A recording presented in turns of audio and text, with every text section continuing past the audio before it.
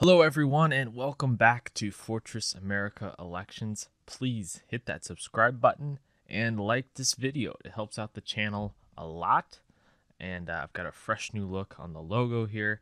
Thanks for all the support so far. But let's get into today's video, which is the new Monmouth poll that just came out a few days ago, showing Glenn Youngkin, the Republican candidate for Virginia governor, is making some serious gains in the state. And this race could come down to the absolute wire.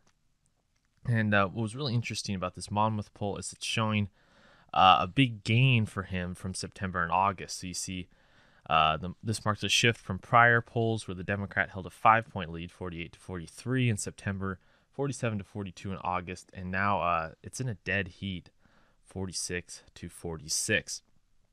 It's also important to mention that McAuliffe has not been polling above 50% in basically any polls that we've seen for the last 3 or 4 months, and so that's definitely not a good sign for him. Youngkin definitely has the momentum on his side. If you look at some of the early voting results, where people are turning out at, they're not really turning out in North Virginia, and hopefully the ones who are upset about sort of the education debacle and things Terry McAuliffe has said. So this is really exciting news. This is really big for the Youngkin campaign and for the Republicans as a whole in coming up in 2022. If you look at 538, they got some of the most recent polls totaled here. This currently gives McAuliffe a 2.5-point aggregate lead based on the data that's in.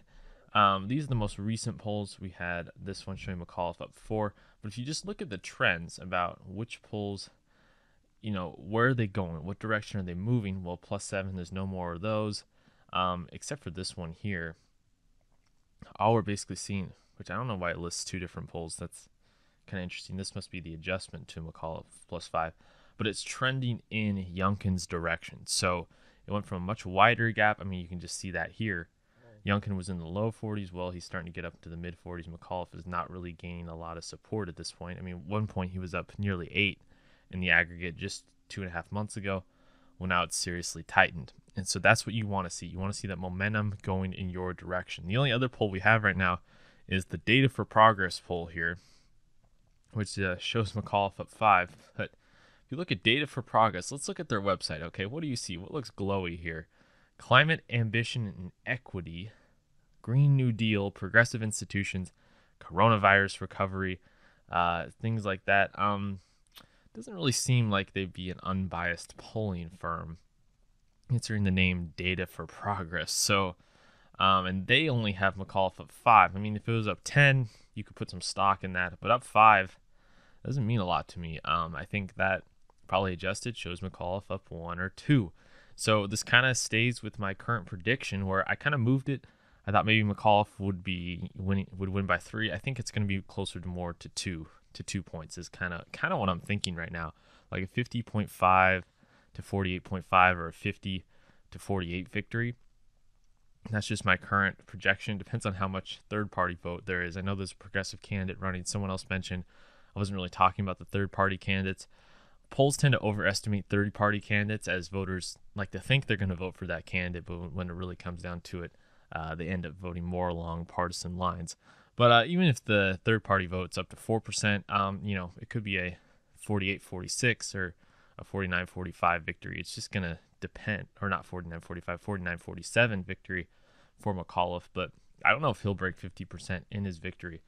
We are seeing the polls narrow. We are seeing the momentum move in Youngkin's direction. And at this point, I'd say McAuliffe has 60% chance of winning, but Youngkin has a serious chance of winning. And if you listen to 538's podcast on the Virginia race, and do you believe that Democrats should be worried? Well, they do believe that they should be worried, especially with how much of a partisan lean, Virginia has towards the Democrats. It's not a good sign for 2022, even if Youngkin gets within 4 or 5. Like if Youngkin gets under 5 points, 51-46 victory, I'd call that a victory for the Republican Party because that is movement from 2020. But I think he's going to do better than that.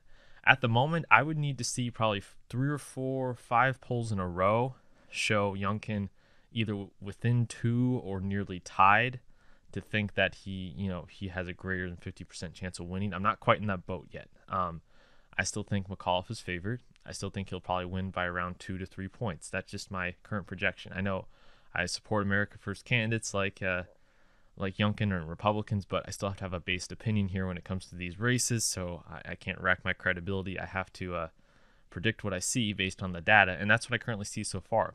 Do I think Youngkin can win? Absolutely. Do I think he can start to come back as these polls narrow? I totally believe so. It's not like it's a lock for McAuliffe. It's definitely not. I just see him winning by a couple points right now. But if we do get some more polling data that shows more tied races or within a few, or even Youngkin up a few, you're going to start to see my opinion change. You're going to start to see my prediction change. We're a week and a half out from this race.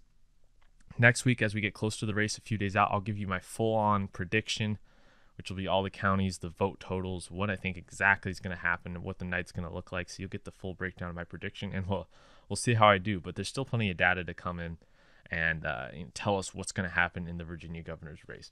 So that is my prediction so far. That is the analysis of what is going on in this new poll. Let me know what you think down below, and I'll see you guys in the next video.